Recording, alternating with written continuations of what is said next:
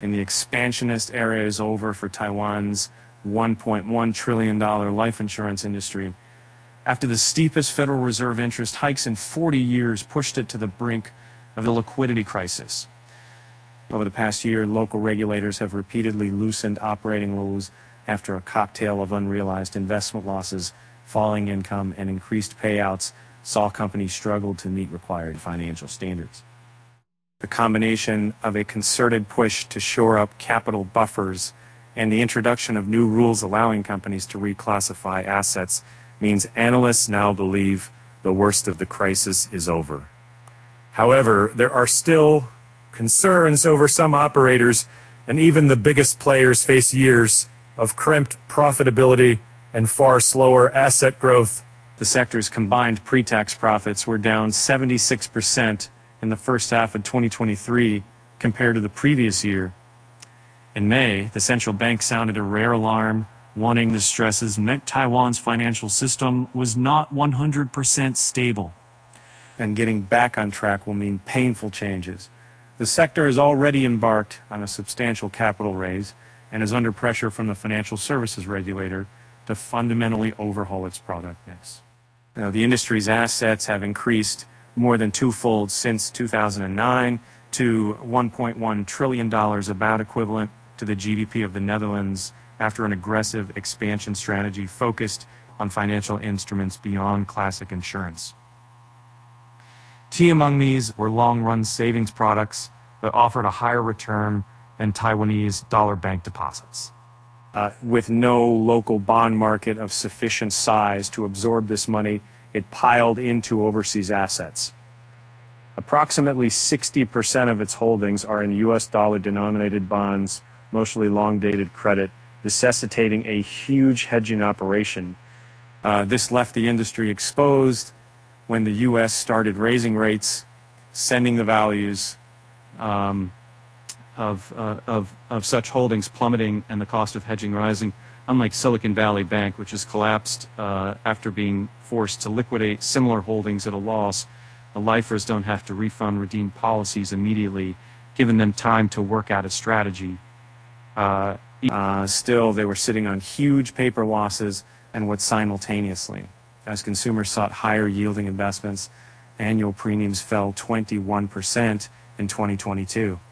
Payouts jumped as property and casualty insurers faced a huge bill after misjudging the prevalence 7.10 million BN, and by October 2022, the net worth ratio of 7 companies had dropped below the 3% regulatory minimum. As the situation deteriorated, Taiwan's Financial Supervisory Commission stepped in. The reclassification of loss-making bonds as assets measured at amortized cost, and relaxed rules around hedging, bond trades, and debt issuance. Their actions helped us make it through safely, said Lin Jiaoting, Deputy Chief Executive Officer of Cathay Life Insurance Company Limited, Taiwan's largest life insurer by asset value, in an interview.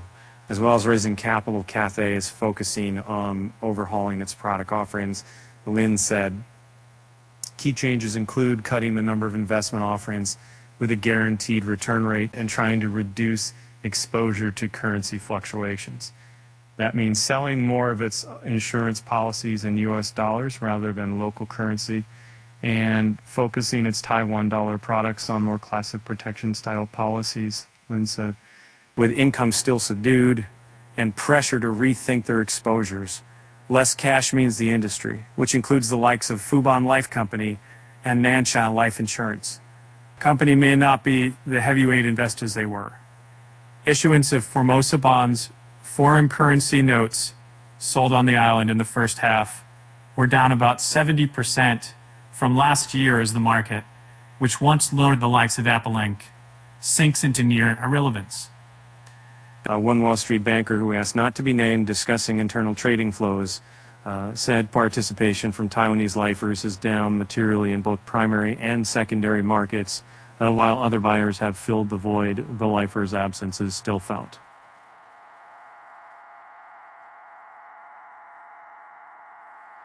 Their day-to-day activity may not dictate what spreads do in aggregate, said Winnie Sissar, global head of credit strategy at Credit Sites.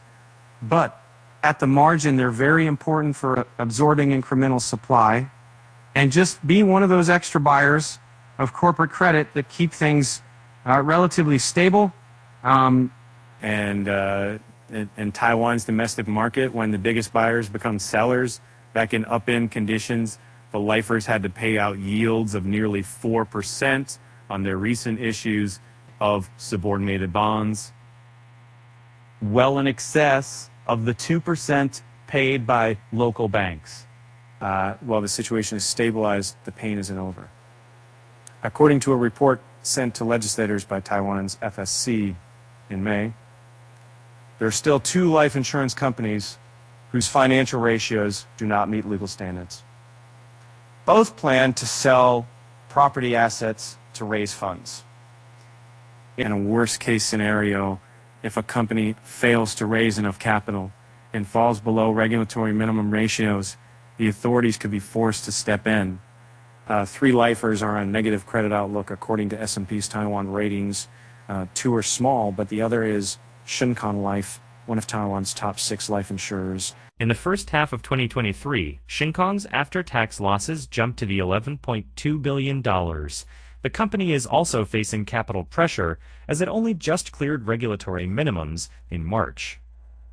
In the short term, Shinkong's first priority is to raise capital, said new chairman Wei Pao-sheng at a product launch event last Thursday. Longer term, the company will focus on restructuring its product line, he added. And while classically higher rates should be good for life insurers in the long term, the sector's U.S. dollar exposure means higher hedging costs that will limit profits. Right now, hedging costs are at approximately 4% implied yield for 12 months, roughly double last year. Customers also being slow to return, with consumers favoring bonds and term deposits.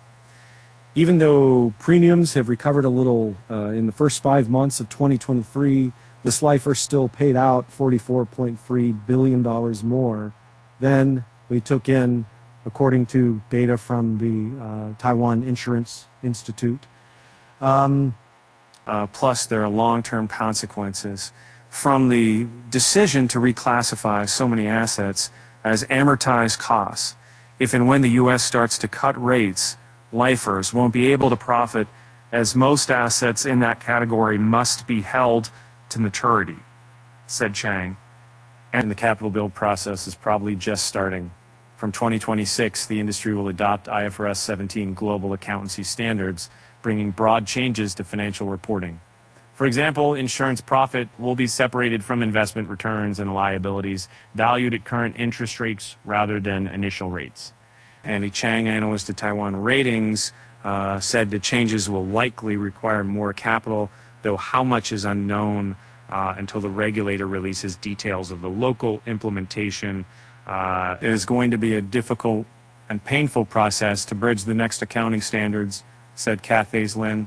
Slower asset growth will be the new norm.